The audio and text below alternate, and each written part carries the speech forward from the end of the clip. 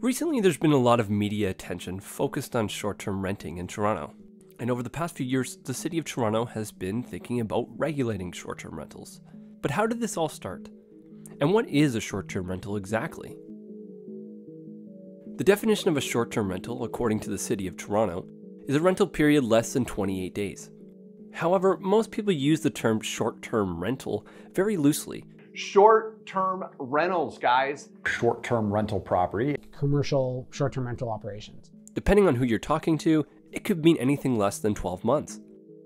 With global mobility on the rise, 2 to 3 month short-term rentals are very common nowadays.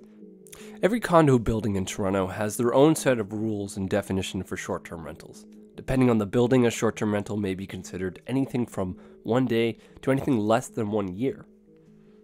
It's important to understand these definitions and how they affect you, as a renter or as an owner. Let's talk about Airbnb and the sharing economy. In the past 6 years, short-term rentals have become more popular due to websites like Airbnb. Home and condo owners are using this to supplement their income and pay down their mortgages. Is this a bad thing? Not necessarily. But what was initially intended to be a couch sharing service has turned into a giant corporation that now operates in every major city around the world. The hotel industry is definitely feeling the squeeze, much like the horse and carriage companies in the early 1900s. Can I ask you a question? Do you know if the hotel's pager friendly? Hotels have spent millions lobbying local governments to level the playing field. There have also been mounting complaints from condo residents about disruptions and compromised security due to Airbnb. And last but not least, social activists and others are concerned about affordable housing and are pushing back against the housing drain caused by Airbnb properties being taken off the rental market. All of this has caused the city of Toronto and other major cities around the world to implement tighter controls on short-term rentals. The city of Toronto and other stakeholders are going to meet and talk about proposed regulations of short-term rentals. If passed, what does this mean for you? Here's a quick overview. Number 1, short-term is defined as any rental period less than 28 days. You can only rent out your principal residence, no investment properties. You can rent short-term at your property for a maximum of 180 days a year. You must register with the city and pay an annual registration fee. A 4% tax of the rental must be paid to the city. So, if you are currently renting out your investment property via Airbnb or other similar websites, you may need to change the way you rent your property. Actually, you may not even have a choice. In some cases, Airbnb requires its host to register their listing with the city. Otherwise, listings are taken down.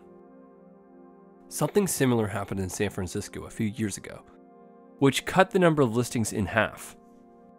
Vancouver has reported a 47% decrease in Airbnb listings, 6,600 down to 3,700, after the regulations were put in place. So if your property is no longer eligible by city definition, and we suspect most properties will fail the primary resident test, what are the alternatives? Well, you can rent out through the MLS. There's a bunch of problems with this choice though. Having to pay realtor transaction fees, and the MLS isn't designed well for managing and listing furnished properties. The scariest, rent control laws which the government of Ontario has issued province-wide. Your tenants may never leave once they move in.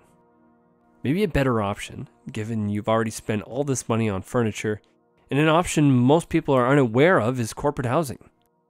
So what is corporate housing, and how can an individual investor benefit from it? Many companies in the corporate housing market mostly service tenants traveling for work, which don't fall under the city's short-term rental definition. The properties in corporate housing inventory are professionally and actively managed, meaning less work for you, the owner. Owners might also benefit from higher rental rates charged to corporate tenants. Whatever you decide to do, consider asking the experts. At Skyview Suites, we help property owners navigate through those condo bylaw rules, as well as find a suitable rental option for your property. We hope this video has answered some of your questions and provided insight on the evolving landscape of short-term rentals. Make sure to check out our infographic showing 5 easy ways to avoid fines during the new regulations. Thanks for watching.